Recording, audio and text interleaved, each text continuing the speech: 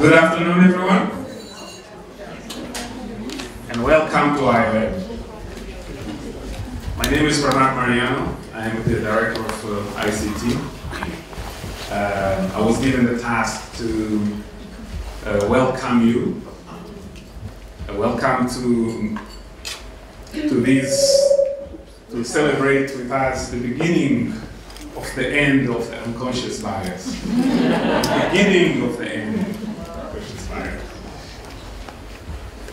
I'm delighted to have you here, and we are grateful for the panelists that for taking the time from their busy schedule to be here with you and with us. So let me introduce the panelists before we get to the movie. Far right is Kyle Ward, right? Chief of Program Support and Management Services for OHCS HR, such as human rights. Human Rights Commission. And we have next to Kyle, Kate Gilmore is the Deputy Director General for Deputy High Commission. Deputy High Commission. It's sort of like a mediocre commissioner. Now we have the Deputy Director General next to Ambassador Lara Thompson, the Deputy Director General for IOM.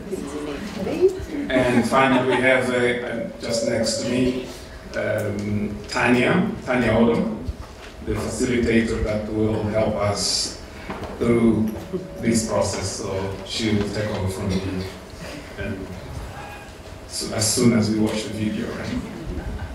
The video was produced by internal staff, IOM and the human rights staff. Some of the actors, you will recognize them here. Let me take the opportunity to thank those actors, producers, and directors for taking their time and do this additional task that is normally listed under any other task as assigned by supervisor to make the movie. This is a good collaboration between UN and human rights. So I think it shows that the two agencies are trying to address this common problem and common challenge. And it's working. From today, the two DGs, one DG and one Deputy High Commissioner are present here. And it's the staff, IOM and the Human Rights Commission work together for that, to make this a reality. To make the content relevant, the team also sought the feedback from a consultant to make sure that the concrete recommendations on how to address the difficult issues are factored in. And this video will be live today at 2:30. From 2:30 it will be available on YouTube, so you can watch and watch again and watch again as many times as you want. And please share it and retweet it and just multiply it. I also want to take the opportunity to thank the Belgian government for the generous support given to produce this video, and the two teams. And thanks to that support, financial support from the Belgian government, we were able to deliver what you will see today. And I think it's enough of me. It's time to watch the video. So, you've been a hiring manager for a while now. You know your job well, and you go through each recruitment confident that your decisions are made professionally. But are you sure your decisions are based on integrity and respect for diversity? How do you make sure you are choosing the right person for the job without any bias? Throughout the day, we tend to make assumptions based on the affinities or differences we have with certain groups of people. As our brains receive millions of pieces of information each second, we create shortcuts based on preconceived ideas or past experience in order to make decisions quickly. Doing so, we tend to have preference for people that we perceive as familiar or similar to us. So, how does unconscious bias affect you when hiring? How does it put you at risk of missing out on the best qualified candidate and missing out on contributing to the diversity of the team? As a hiring manager, you are trusted to make these types of decisions daily. And here comes the first. Hi, this is Wu Weixia on the line. Can you hear me? Should you call her Weixia or Wu? Let's see. First name Weixia, 32, Chinese, wonder about her French. Oh, she spent 3 years as a field coordinator in South Sudan. Yes, it's quite challenging. Women often have to provide more evidence of competence to be seen as equally capable. But not in the UN system, right? In studies where equally qualified candidates were considered, mothers were 79% less likely to be hired. Women take 5.5 years to get promoted to a P4 level, whereas men take 4.5 years. I guess she was lucky to be led by such a charismatic chief of mission on that project. Actually, I took the lead on that particular project. The words and attitudes of male and female candidates are usually assessed differently. In performance review, women received 2.5 times the amount of feedback men did about aggressive communication styles. Not a big deal, is it? Overall, more men work in hardship duty stations than women, and while 30% of applicants are women, they are not being selected. So what prompts her to apply for a post at HQ? Well, I guess it's time for me to settle down for a bit. So she'd like to become a parent. Won't that be too difficult to combine with a career? The family and personal aspirations of women are often a brake on their careers. Having children is seen as a hindrance to their career progression by 62% of female staff. At senior positions, 16% of males versus 40% of females are more likely to be divorced, separated, or single. Wait, aren't we being a tiny bit biased? And how about you? Yes, you watching this video. Are you ever biased?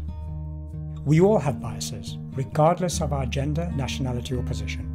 Will you let your bias get in the way of hiring the best candidate for your team? I thought not.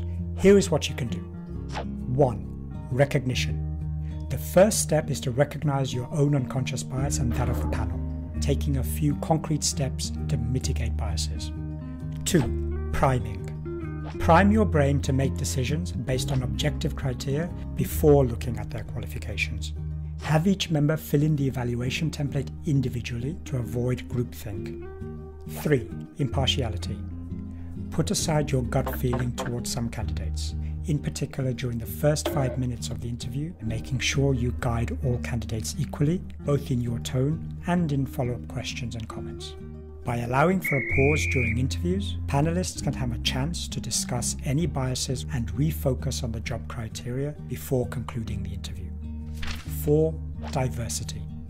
Out of the best qualified candidates, choose the candidate that will bring the most diversity into the team in terms of gender, geography, background. Make sure to have the facts about the team composition to be able to do this.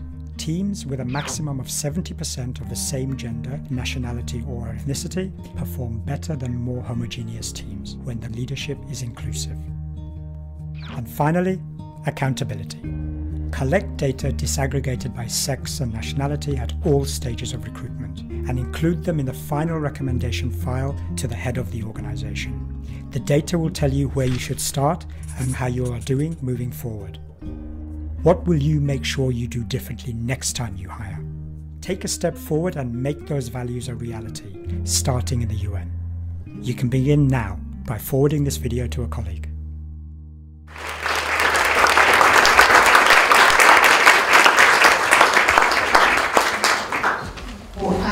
Thank you to the panelists for being here. And before I ask for your reactions and some thoughts, I just want to also publicly acknowledge Theodora, Sayori, and Beatrice for working on this, and Theodora for really organizing this, coordinating this, and working on this. So if we can also give them thanks. Yay.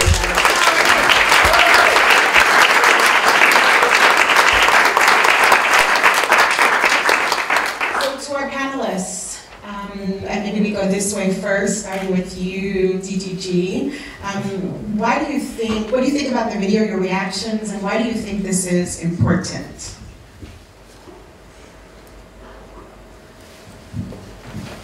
Thank you. Thank you. To start. Yeah. Well, thank you very much, and really happy to see all of you here.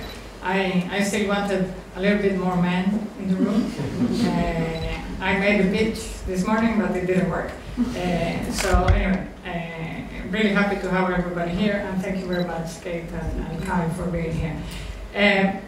Well, I think the first thing is it's a fantastic video, and it shows exactly what is happening. I think one of the most important thing that I personally learned when we got the opportunity of being trained by Tanya about this is that we all have unconscious biases, and that is not a reality that doesn't affect us because we're women, even with regard to gender issues, but it's also much broader than that.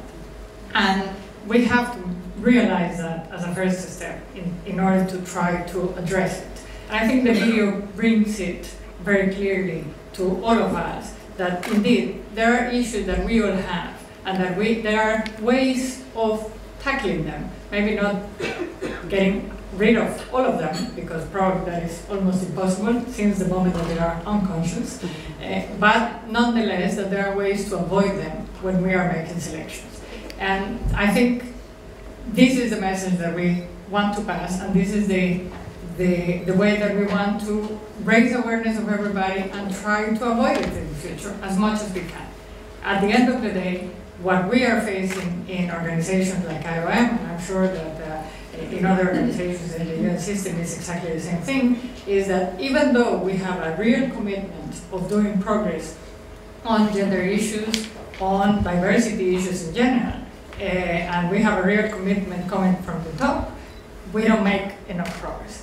And the reality is the numbers, and we can see the numbers, and we see that after 5 years, I have been in IOM now almost 8 years, and I have to say, we have failed to make the progress that we wanted to make. So that's when, and I will explain later a little bit, what have we done in order to really get to the point that we are today. But I think this is an extremely important starting point for all of us here. Thank you, thank you. Deputy High Commissioner Gilmore, what would you say? Your reaction? I was startled. I'm so excited to see this asset created. I thought Meryl did a great job. Not as good as Brad. Angelina, perhaps, could have lifted it. Seriously, I think to be at this launch at this moment in partnership with IOM is a thrill for us. I mean, we're very honoured, and I just want to say thank you to the courageous colleagues who led on this project, who allowed us to receive this gift, and it is a gift to our organisations and far beyond us. And thank you, Laura, and thank you for the generosity of IOM and working with OHCHR, UN Human Rights, on this important work. For me, it's a thrill to see something that's practical, that's solution-oriented and confronting.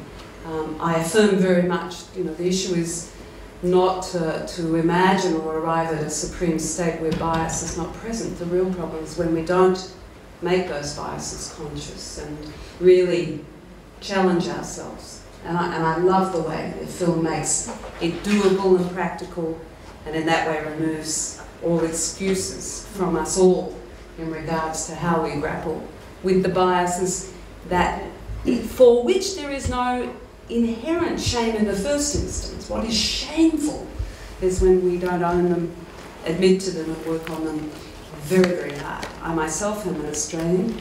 Is there any New Zealander? I'm just saying. I know it's a problem. I'm working on it. Just saying. Kyle? Can you do better than that, please? Let me start off by saying I am not from New Zealand. Clearly. That's why you're doing the work.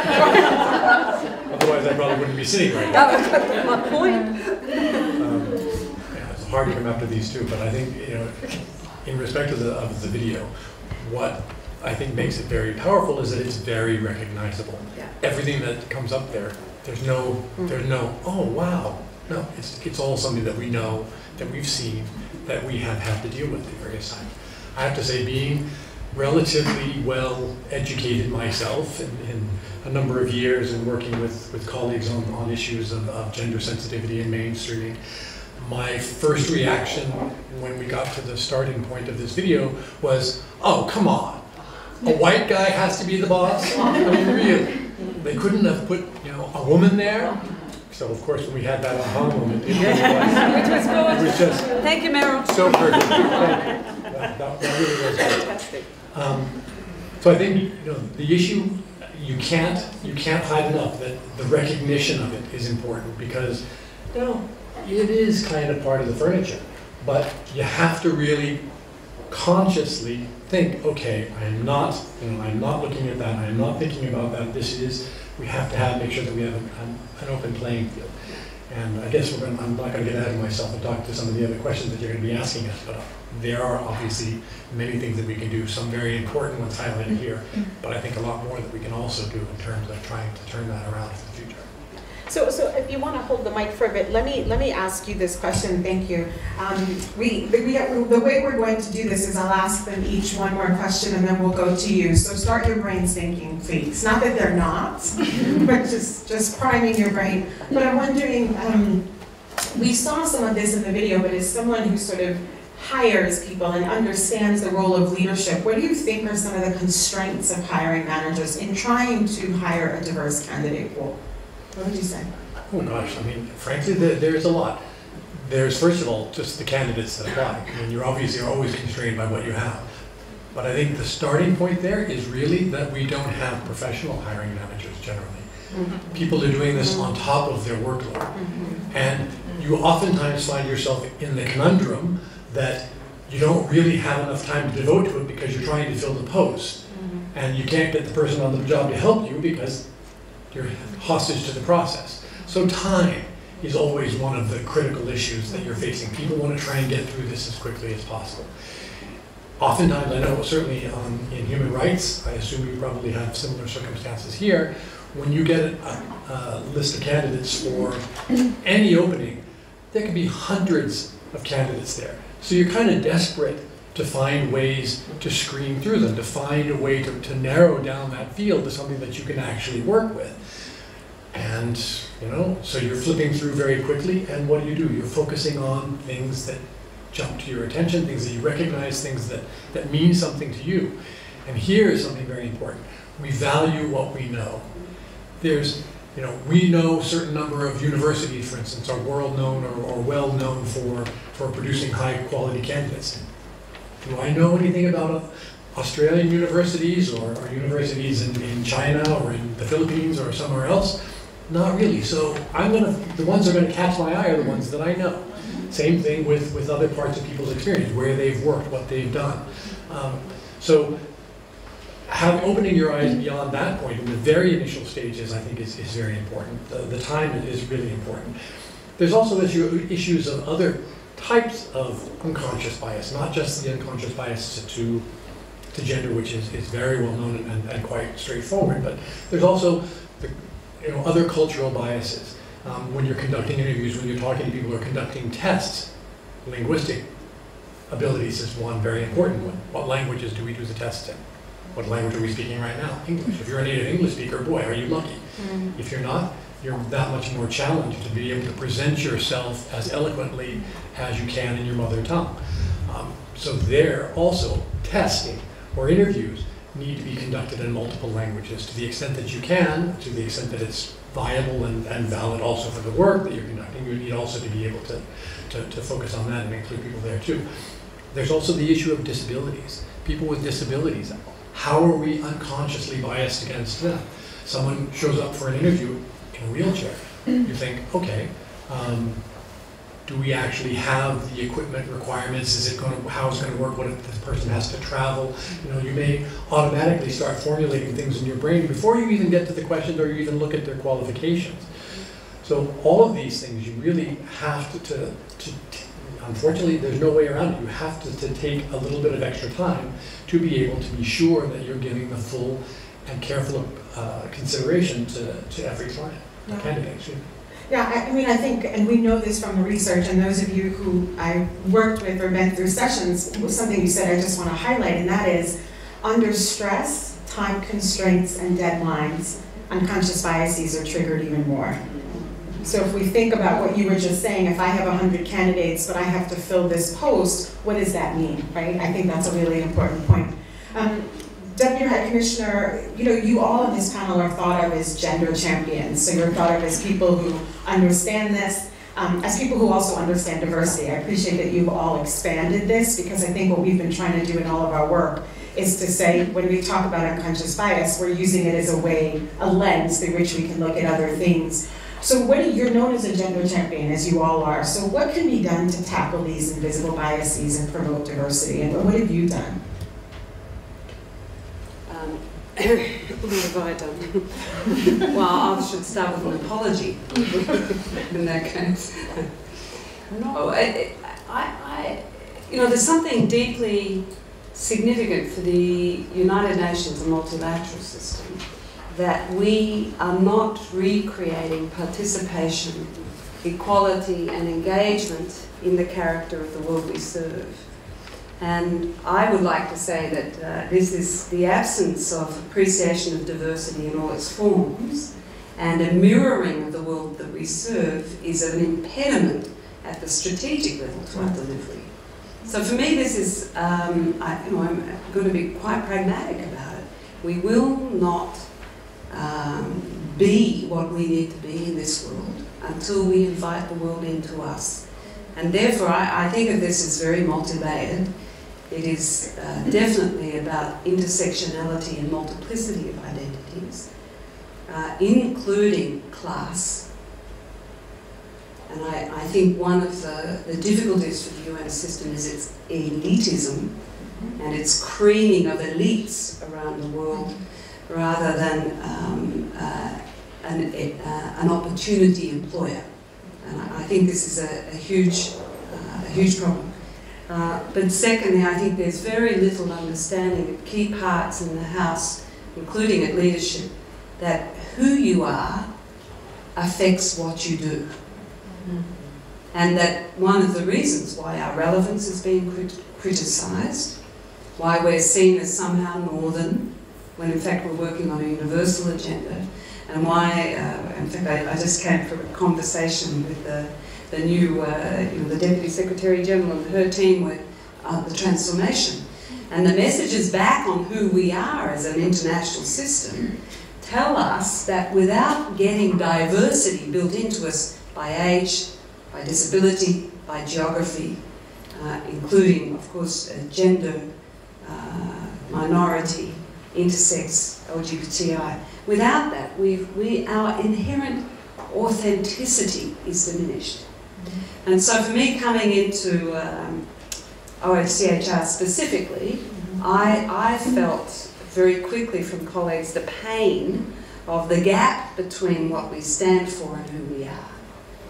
And with great colleagues like Sari and others, including our staff committee, and wonderful support from Kyle and managers and so on, we have really worked hard over the last 12 months to shift not so much the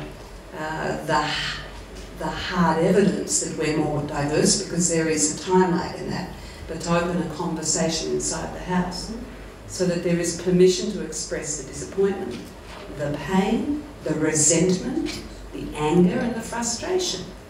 That there should be such high levels of tolerance for what has to be bias if we're to explain the demography of our staff profile.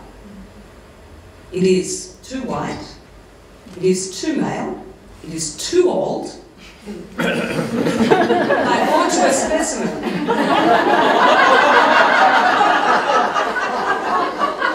There's an exception. I'm being very frank with you, because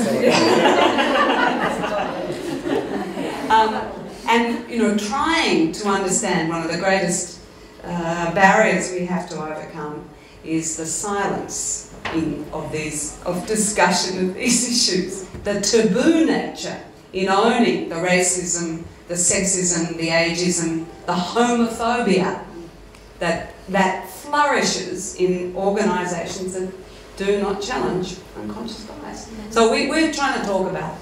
We of course have targets, we're of course doing a number of other things, but somehow this precious internal conversation between us all as a community to air that which flourishes in silence, that for me is one of the most important things. As imperfect as no doubt then our efforts may be structurally or in policy or in procedure, provided the conversation is open and people feel safe to be brave and forthright, then I do believe we can change more rapidly.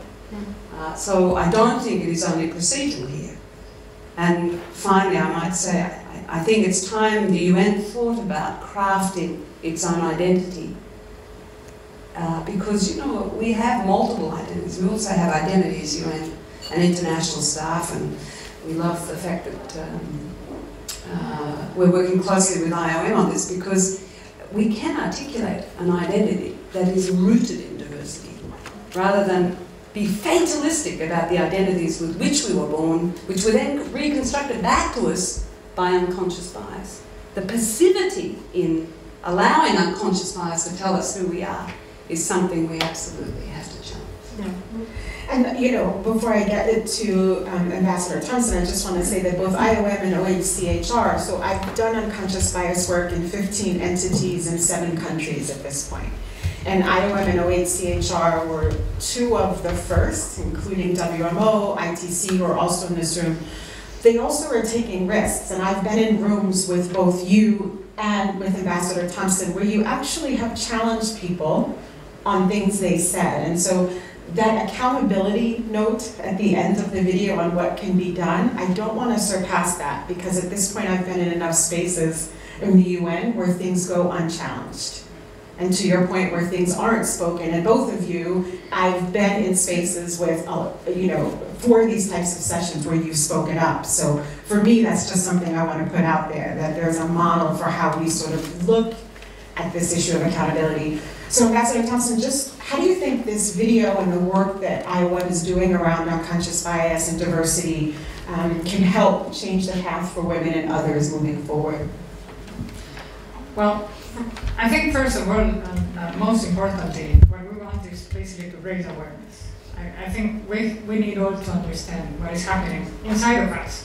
And I fully agree with Kate that, you know, you said, too white, too male, and too old. What do they keep looking at me? I don't know why, guy, but you have to represent the group. Get rid of this. That's our reality, absolutely. And that's the reality of the whole UN. Exactly. It's not you and us, it's what we are. It has historic reasons, and it has a lot of unbiased also, things that have come to create a workforce that represent the powers that existed in the past.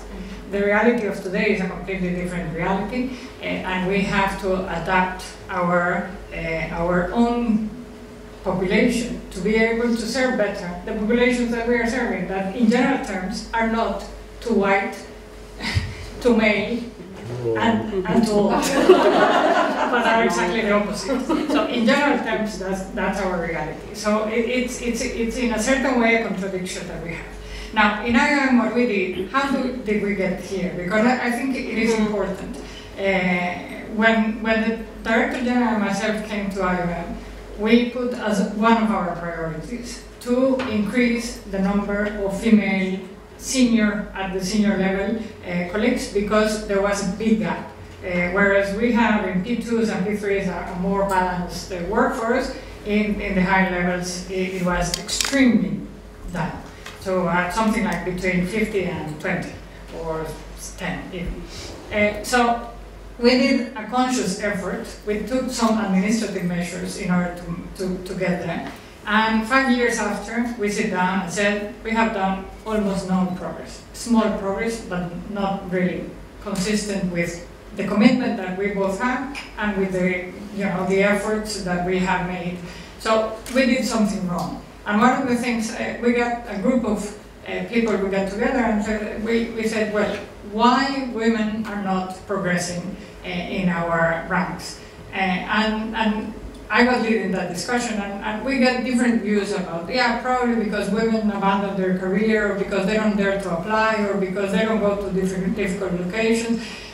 Anyway, a variety of views, and there was a point that we said, okay, we need to know why. And that's the first thing. We need to know why. What are we doing wrong?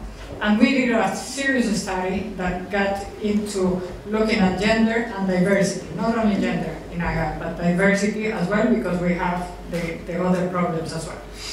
So, and that's where we found out a series of data that gave us much more hard evidence of what we were doing wrong. And that's when we found you. A moment of absolute delight for us. So we started looking at unconscious bias at the selection process, because it's the most important part, and it's the only way that we are going to change our workforce. So Tanya came to us and we started doing a great work with her. We did a training of our senior management team. We realized that that is not enough. Then we did a training of the whole chief of missions of IOM in one meeting that we had. That is not enough neither. We went and started developing specific trainings at country level and within the regional offices. And we have done something like 5 or 6 now in different contexts, in different cultural environments. We did it in Panama, we did it in Somalia, in Nairobi, in Djibouti, in Cairo, and Burundi. Cairo, we're doing now in Vienna after. So anyway, we're trying to do, but we're also, as part of this, and Kate and I have been in those with you, we have done also female leadership training, because it is extremely important, because we have to recognize it, ladies, that we do not apply very often, because we see a list of 10 requirements and we have 9 and 1 we don't, and we say, we are not qualified. No, this is not. Whereas the men do the opposite. They see 10, they don't fit 9, they see 1, and they go for it. And it's amazing, and sometimes they get it. So we are part of the problem. And we have to recognize that, because if we continue saying that we are excluded by the others, and we don't take our own responsibility, then we are not going to progress in this. At the end of the day, we all have unconscious bias, and I come to the end here. We have to realize that we have also unconscious bias when we deal with others, but that we can find ways of fighting it. And I think the video and these it has to become viral. You know, how many are we here? I don't know, maybe 70, 80? No, I want like 100,000 hits by tomorrow. Okay. Because that's the way that you make these large. We didn't have a bigger room, we didn't have enough men here, but all the men that are not here should see it at some point in the next week in order to make it really big. Okay, thanks. So now we're going to open it up for a couple of questions from you. What questions do you have for the panel? Or reactions to the video? Anybody? If you stand up, I can repeat your question, maybe. There's a question right here. Yeah. Thank you, Theodore. Hi, my name is Claire Hayworth. I'm from the GCSP, and I'm leading on gender and inclusive security. And I have a really controversial question. So, biases we know are based on stereotypes, and one of the biggest stereotypes is around parental responsibilities and caring. Google have done people analytics to see where their talent loss is coming from, and it's from the women that are leaving because they're finding it too tough. Yeah. And I've got 2 young children, I know it's tough. What are you thinking about shared parental leave that's mandatory for men and women that will challenge stereotypes for both, encourage that shared responsibility from the beginning and really get to the heart of what's forming the biases around women's responsibilities, which actually are often a reality. I know Baker McKenzie, a lot of the management consultancy firms have implemented this. The private sector actually leading the way, and it would be really wonderful if the UN as a human rights institution could say, actually men have equal rights too, in terms of their responsibilities at home. And this is a really fundamental policy thing that we can make to move the needle both in terms of perception and reality. Thank you. Who wants to start? The one in charge. Oh boy. Yeah, it's interesting. I mean, the UN is better than some in terms of maternity leave. It's still kind of a medical concept rather than a parental responsibility concept. And since the time when I had young children, men now do have the possibility of taking parental leave as well. What is it, 2 weeks? 4 weeks, okay, 4 weeks. See, I don't know, because I never got to do it myself. But still, 4 weeks. How on earth are they able to, to actually contribute during that period? Yeah, it may be great postpartum when they really need some extra assistance to help out around the house. But after that, there you go. It's normally the mother's responsibility. I think it's a great idea that parental leave should become the norm rather than maternity leave as such. I mean, keep the medical aspect of it, which is very important. Frankly, as we all know, 4 months passes like that. How on earth can you possibly organize yourself and participate in all the incredible moments of a young life in that short period of time? So I agree, the idea of having a parental leave responsibility, entitlement, as well as the maternity leave that can then be shared by both men and women. I mean, the idea of mandatory, I think, is quite interesting. A great idea, one that we'll have to take forward. I mean, obviously, now you're part of the same system that we're part of. Not so long ago, I guess you had a little bit more flexibility on your own. Now we have to fight the beast that is UN headquarters. But it's an excellent idea. And when I think I am not agreeing.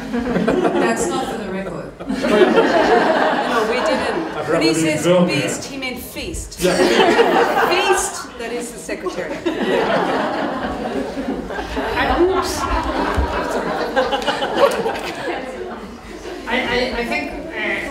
I think we are still. This is extremely important, but I think we are still too traditional as organizations, to be honest. It's difficult to move into that direction. Even, home and working for home or other type of concepts that can facilitate gender access and equality are difficult for us. We are not good at measuring either and controlling. And as a result, we are afraid that people that are going to be working at home are going to be doing something else and they will not be working. So I think there is a lot to do in order to be able to get there.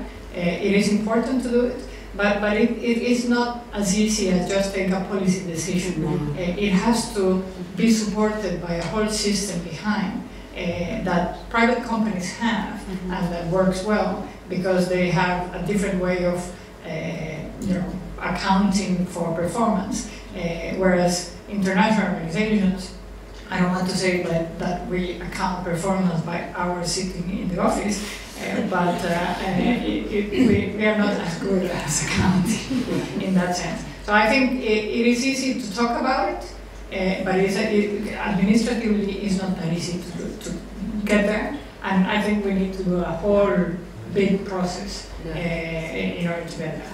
And just to build on the wonderful intervention, and thank you for it, the example, I mean, let's recall that families are not just men and women, are they? I mean, let's explode out the bias of the nature of caring.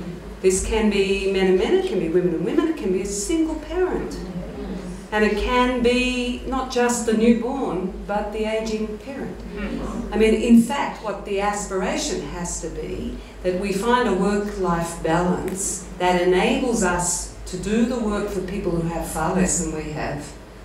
And every time we advantage or seek to be in world-class terms and conditions. Let us be very clear where the costs of that come from in terms of our program work. So I think we have to live very humbly with our privilege in the UN and very critically with our privilege, particularly in a place like Geneva. But that being said, there's even the way we narrate our story of the balance between work and life, I think, can have bias in it, and we have to really be very challenging to ensure that we haven't locked out people on the basis of, more stereotypical ideas, as you said, about who cares for whom.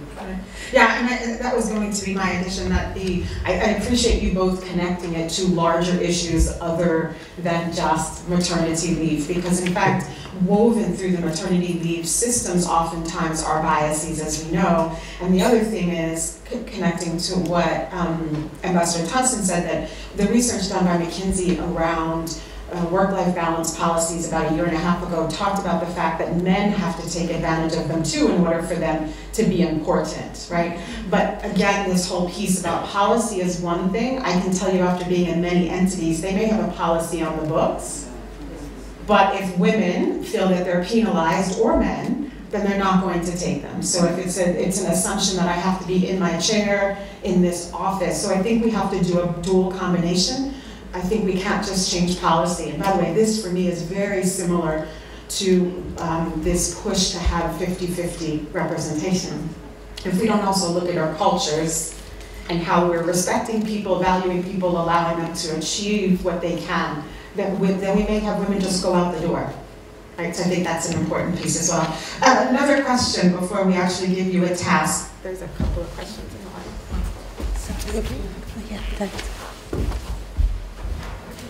Yeah. My question is to Ambassador Thompson. She did mention that a number of series of trainings have been given to senior management and heads of mission, but she didn't seem to talk about whether trainings have been given to the HR personnel or HR officers, because I think with regard to the comment about constraints of time and pressure to make good quality selection of candidates, I think if the HR were qualified and were to do that, it would take a lot of the burden from the managers, and it would just give them the very best to go through, and then this could help. Yeah. So we just had a suggestion to get a couple of questions at a time and then go. So let's. Hello, my name is Cornelia. I work in WHO. I have a quick question around how unconscious is the bias? Because we hear in selection panels very direct biases being spoken out loud, and is it polite to say unconscious just so that it's more acceptable, or is it a reality? So I can answer that almost quickly, but not quickly. Fortune magazine had an article 2 weeks ago that said unconscious bias is a feeble excuse for prejudice. Literally. So, and what I say in any of my sessions is this does not take away any of the blatant prejudice or discrimination that exists. I actually definitely separate this from that, but I do think it's the level of creating additional awareness can help. So this does not take away from direct bias. I think most people here have already said there is bias, right? So I thank you for that. So one more, and then there was another comment, and then we can ask people to answer. Yeah. So Kate, not too long ago you were talking about gender-based violence down at the Graduate Institute, and I was wondering if we're looking just at gender, and beyond, of course we have PSEA, but pulling women into the workforce and considering both Report the Abuse website and the report that was recently released in the UK about women's experiences of bullying and harassment and much more than that. How does this initiative and dialogue extend beyond to some of those more intangible supports or lacks thereof? Great. So can we start and answer these questions? Yeah, sure. Certainly the training of HR people is extremely important, but you have to realize that the majority of the people are not selected by HR staff. We have the panels that we have are the people that are working thematically on the issues, and as a result of that, it is important not only the HR people but everybody else. What we have done is not only, as I said, is leadership, including HR director, but also at the country level. What we have done is training of several people. It's the whole office, basically, or the managers within the office. So it doesn't matter if it's are the people that are selecting other people.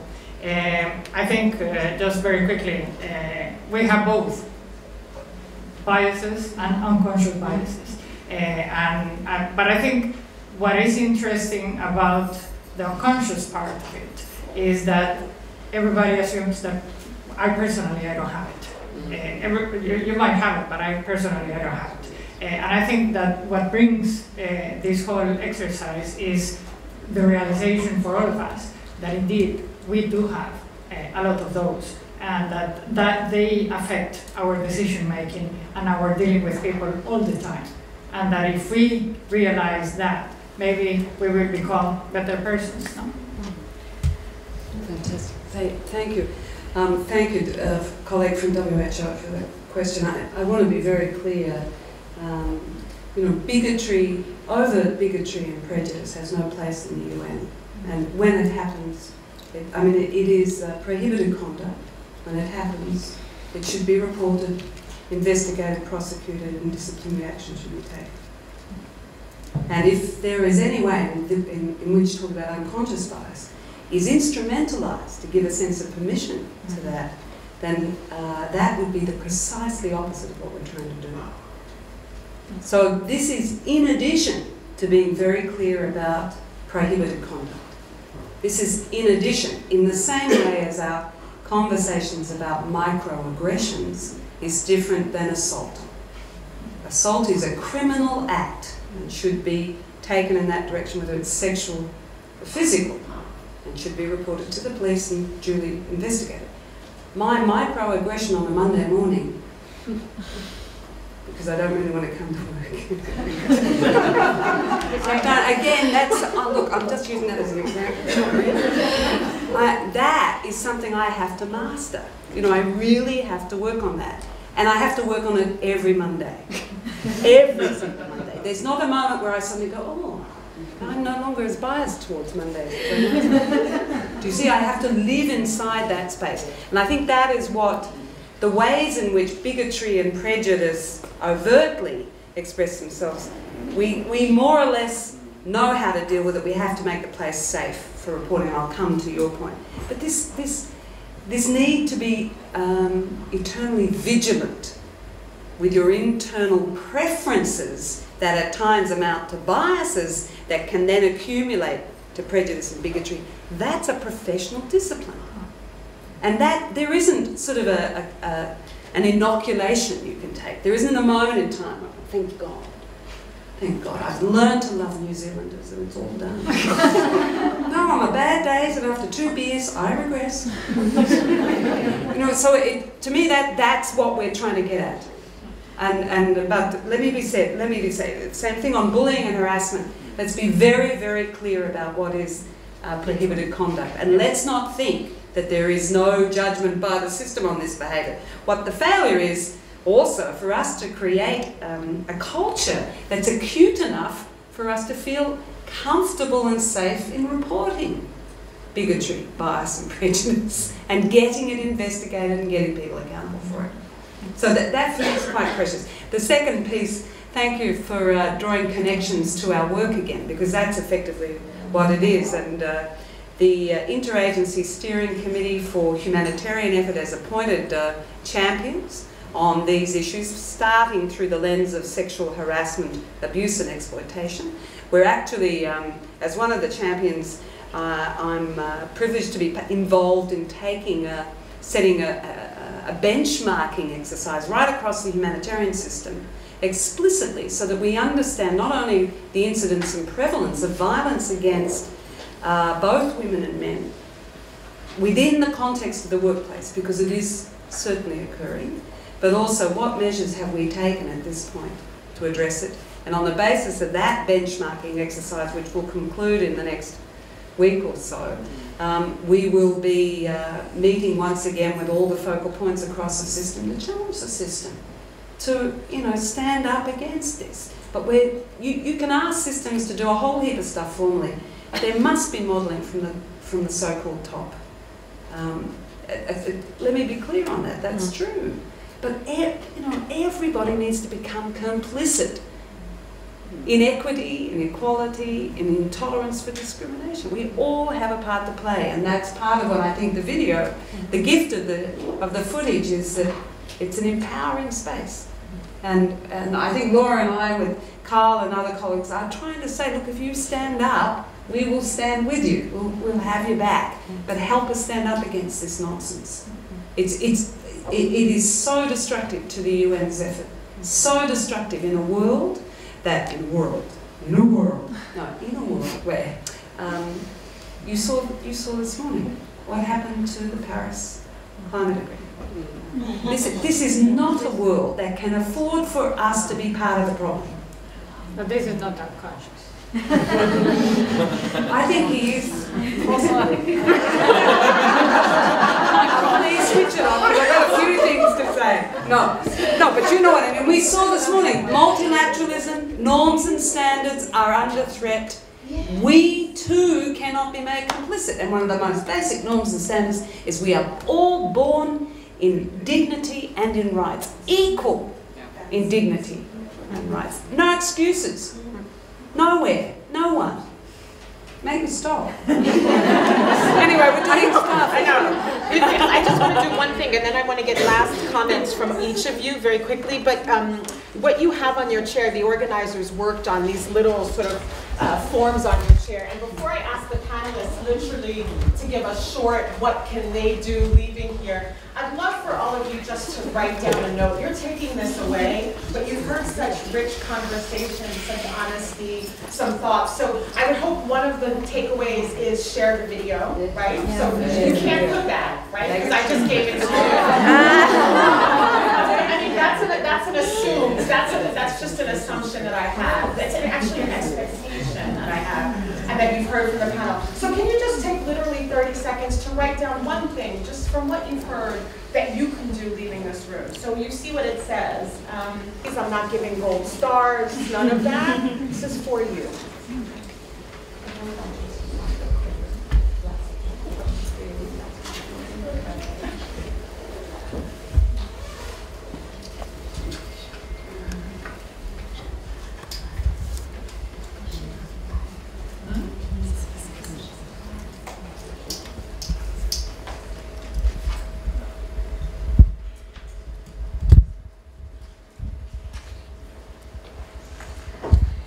So you will keep thinking, I'm assured, I hope.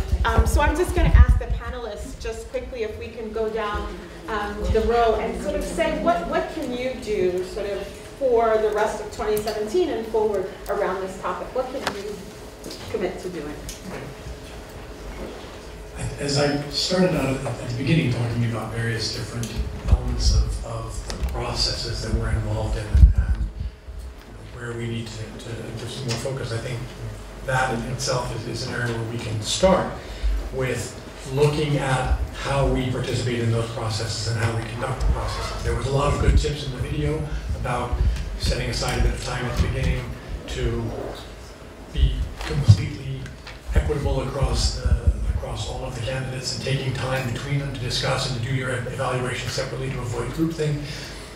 But simple things like ensuring that every one of your panels, reviewing, testing, interviewing, is in itself diverse, that you have men and women, that you have different cultures involved in that as well, so that you are conscious, you can make more conscious effort to identify areas that might be culturally or gender specific that you can then account for, that you can mitigate.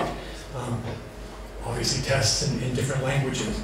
I think having a more resources for hiring managers in terms of when they're assessing qualifications. I know that UNESCO used to put out a book with equivalents of degrees in different countries. You can see, look up a degree in any country and sort of see where it stands in that table. So those kinds of resources would help people also.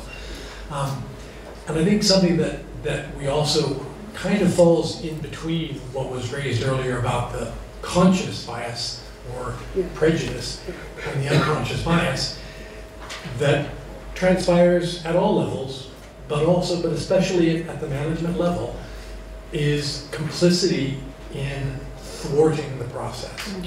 Shortcuts, turning a blind eye to what you know are deficiencies in the way that the process has been conducted. Sometimes you have to send something back and say, sorry, we can't accept this on this basis because it's clear that you haven't had the right kind of inputs, the right kind of assessment given to the candidates that are coming forward. Sometimes, again, because of time, pressure, others, we just sort of let it slide. But I think that's an area where we also have to be very vigilant and all of us do our part. Okay, thank you. I think it's enormously important to be accountable for this conversation, and I'm rather keen that we think about an interval, some point in the future where we meet again to give account for what's changed, and to hear from you whether you've seen any discernible shift in either organisation or beyond. And I have the responsibility for trying to lead some conversation around this across the whole of the UN development system. We've won a space which was hard fought for, actually, to talk about values, norms and standards within the UN development system. And one thing we will undertake through that process is to put these issues at the heart of that conversation as the UN says it is approaching transforming its management systems and its human resource systems. Thank you. Yeah, I think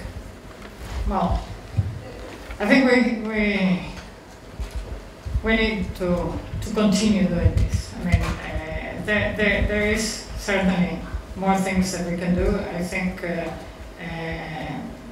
if we manage at some point to really increase the diversity at the senior management level of our organizations, that will come more naturally. We have to get there, and we're really late, and we continue to be late because the same cycle is kept continuously, and the same people and the same races and the same white selected positions. So as long as we don't break that cycle, we are going to continue having the same problem. So we have to be realistic about that. And I think we're doing a big effort to make it clear and loud to everybody. It's not about numbers. We're not talking about numbers here. We're not talking about nice, politically correct words. We're talking about realities. And we are really good in Geneva to talk about politically correct things. I'm actually even good at that, if you believe me that. I can be really politically correct.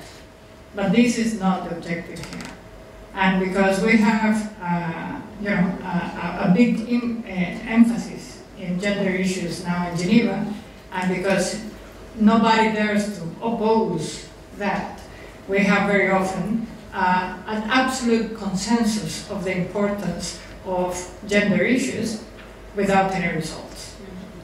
So if we don't really make those changes at the higher level so that we really have diverse managerial teams that are at the high level, we will never get there. So I think our commitment should be to continue in that process. To continue being, in a certain way, a kind of pain, and raising the issue all the time, because it is our role. I cannot accept to be a woman from a developing country in a high-level position and not do anything. And I think we all have the responsibility to do something, absolutely now. Let's thank the panel, please.